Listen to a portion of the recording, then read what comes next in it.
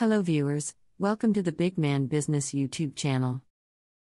In this video, we will be taking a look at why you should invest in Zambia. Before we delve into the main topic, let's take a brief overview of the salient points in this video. Zambia shares borders with Angola and Namibia to the west, Tanzania, Malawi, and Mozambique to the east, the Democratic Republic of Congo to the north, Zimbabwe, and Botswana to the south. It has an area size of 0.753 million square kilometers, a landlocked country, hence, it relies on the transport routes of neighboring countries. Major investment opportunities abound in its mining sector, agricultural sector, tourism sector, manufacturing and energy sector. If you are new to Big Man Business YouTube channel, please subscribe and turn on the notification bell for more business expert videos. Also, visit our website www.bigmanbusiness.com for more international business. Now let's delve into the subject matter. Zambia, like we said in the introduction, is a country located in southern Africa. It shares borders with Angola and Namibia to the west, Tanzania, Malawi, and Mozambique to the east, the Democratic Republic of Congo to the north, Zimbabwe, and Botswana to the south.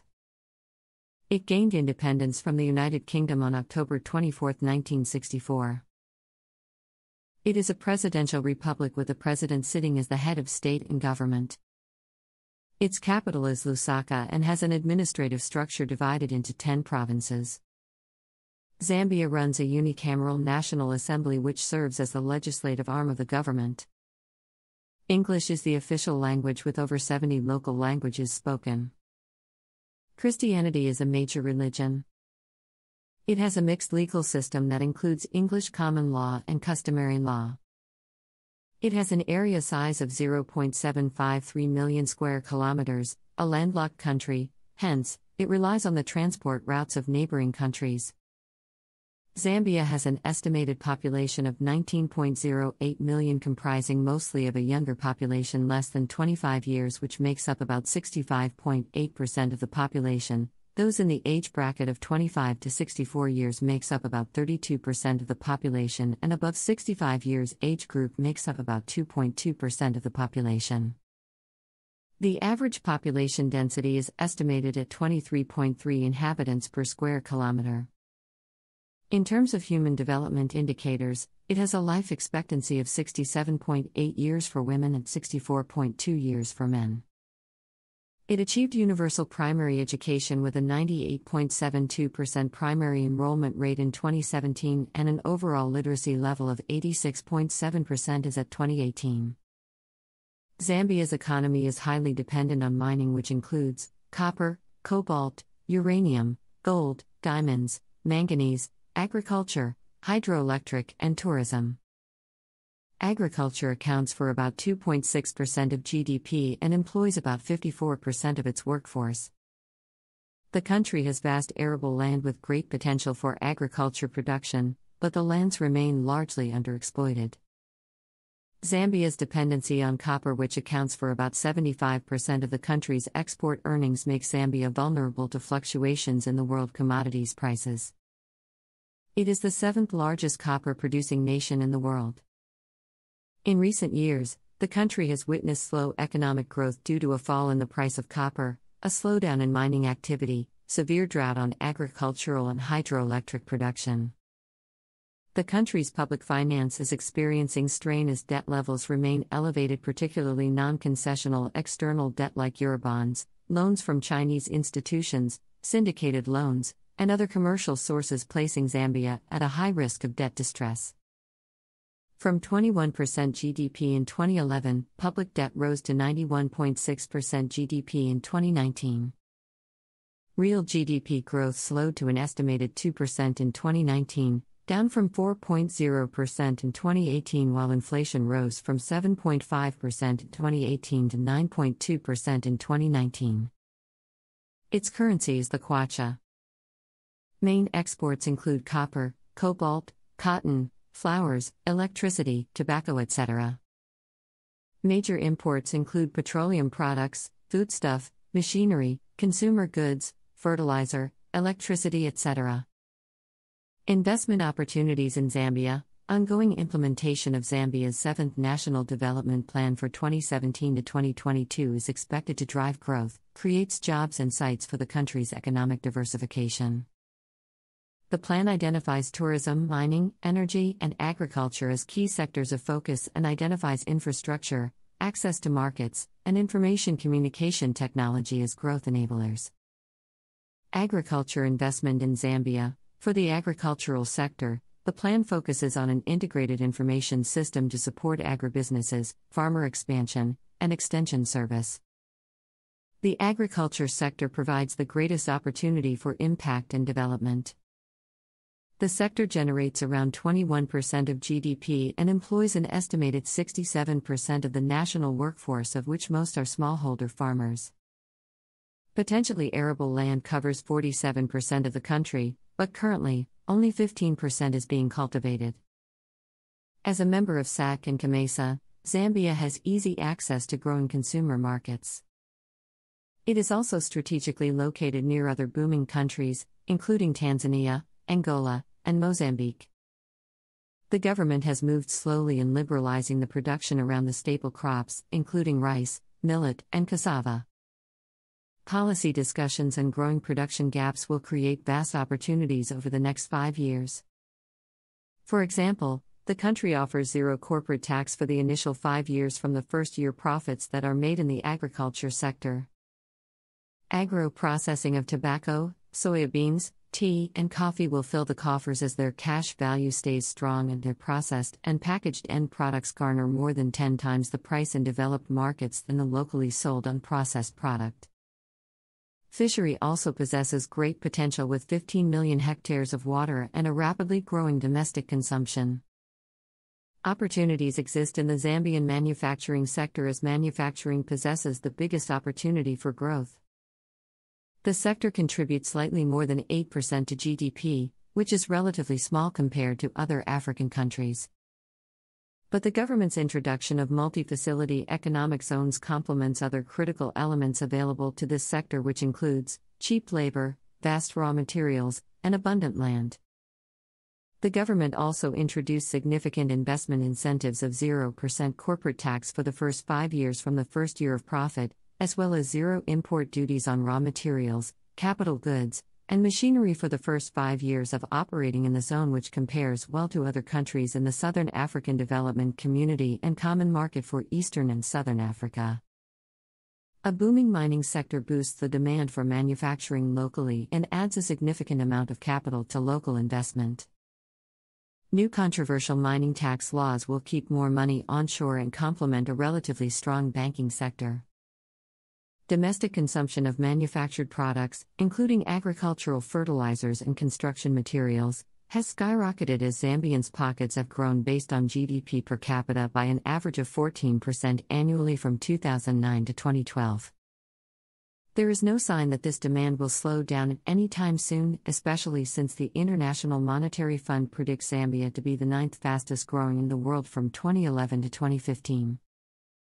Electricity and power also have huge investment potentials in Zambia. Despite tremendous economic growth, Zambia still grapples with power outages, specifically during peak hours. Experts estimate that the country needs to double power generation capacity over the next 5 years. The government continues to pursue aggressive opportunities such as the development of transmission and interconnectors with neighboring countries, including the Democratic Republic of the Congo, Kenya, and Tanzania.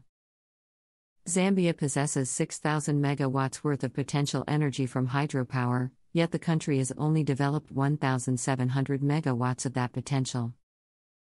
Installed capacity is estimated at 1,800 megawatts, of which only 1,400 megawatts is believed to be available. Peak demand of approximately 1,725 megawatts and a 10% required reserve requirement underscores the opportunity for developing hydropower. The removal of fuel subsidies earlier this year continues to push up gasoline and diesel prices. The price increase consequently raises business costs and the inefficiency of using fuel products as energy sources. Rising demand for power, especially as the country tries to boost access to electricity at 18.5% of the population as of 2012, will weigh heavily on the current power infrastructure. Investing in power may be the most imperative measure for the government if the mining sector is to continue its rise. Tourism is another viable investment opportunity. Zambia's tourism sector continues to grow. Between 1995 and 2007, the number of visitors to Zambia increased eightfold, reaching 897,000 arrivals. While the recent international financial crisis negatively affected the tourist industry, dropping the number of arrivals to 710,000 in 2009, the tourism industry made a quick recovery. In 2010, the number of arrivals to Zambia was 815,000, and it was estimated that there were 950,000 arrivals in 2011. With the growing number of tourists, the development of hotels, holiday resorts, and private estates in identified and famous tourist destinations of the country presents an excellent investment opportunity. There is a huge demand for private investors to build ultra-modern hotel lodges and conference centers. Underexplored opportunities in Zambia's tourism sector includes ecotourism and adventure activities. Ecotourism is still underexploited in Zambia. With abundant nature and wilderness, this segment of tourism offers exciting investment opportunities. Opportunities exist in safaris, canoeing, game drives, nature walks, bungee jumping, microlight flights, sport fishing, rock climbing, and orienteering. Cultural tourism. Zambia's population is predominantly rural, with only about 40% of the population being in urban areas, while the remaining 60% lives in the rural parts of the country. The population is quite diverse, with a total of 73 languages. However, the major and most commonly spoken languages are Bemba, Lozi, Nyanja, Tonga, Lunda, and Luvale. Each is distinguished from the other by unique and colorful traditional customs and lifestyles. Of great significance among the local customs and must-visits are the several cultural festivals held annually to celebrate various events and seasons. Of these, there are 6 major ones, namely Kulamba, Kwomboka, Umutumboko, Laikumbi Liamais, and Nsiwala and Shamuninga ceremonies. Nsiwala ceremony. The Nsiwala ceremony, held by the Ngoni people of the eastern Zambia every last Saturday of February, celebrates the harvest. The ceremony is marked by magnificent tribal dances and traditional beer drinking. Kwomboka ceremony. The glamorous and most famous Kwomboka ceremony is held by the Lozi people of western Zambia annually in either March or April to mark the migration of the people from the flooded plains to higher ground. The move is prompted by the flooding arising from the rains. Umutamoko ceremony. The Umutamoko ceremony of the Lunda-speaking people of Luapula province in North Zambia is held every last Saturday of July at Chief Kazembe's palace. Laikumbi Liamais ceremony. The Laikumbi Liamais of the Luvale people of northwestern Zambia is held in August on the last Saturday of the month at the Mais Palace of the senior chief Ndungu in Zambezi Shamuninga ceremony. Investment opportunities in cultural tourism include packaging cultural ceremonies to local and foreign tourists. Community/ethno/rural tourism, where tourists visit model villages to learn about the Zambian way of living. Investments opportunities also exist in movie tourism. Tax concessions are provided to movie production companies and other filmmakers for shooting the movies on location in the country. Investment incentives in the tourism sector. The Zambia Development Agency Act No. 11 of 2006 offers a wide range of incentives in the form of tax incentives, non-fiscal incentives, exemptions and concessions for companies. The Act provides for investment thresholds that investors have to meet to qualify for fiscal and non-fiscal incentives. In the mining sector, it plans to diversify beyond copper and boost the sector's capacity. Zambia is endowed with various mineral resources including copper, cobalt, lead, and zinc, which are the most developed. Other minerals found in Zambia include gold, nickel, iron, and magnesium.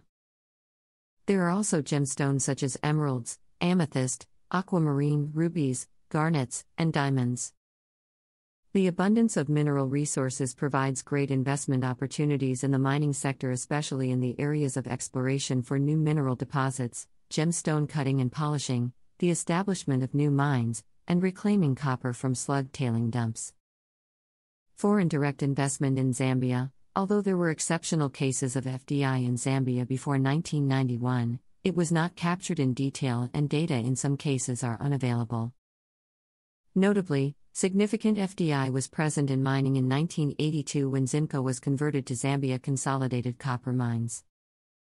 ZCCM itself was a result of a merger between the Zambian government controlling 60.3%, Anglo-American Corporation with 27.3% shareholding interest, and the remaining 12.4% by other private investors. With the previous regime having strong protectionist policies, the environment was not exactly conducive for foreign investment. However, this changed with the liberalization of the economy in 1991. Thanks for watching this video. We are open to suggestions. Kindly drop your comments in the comment box and don't forget to subscribe to the Big Man Business YouTube channel. See you in the next video.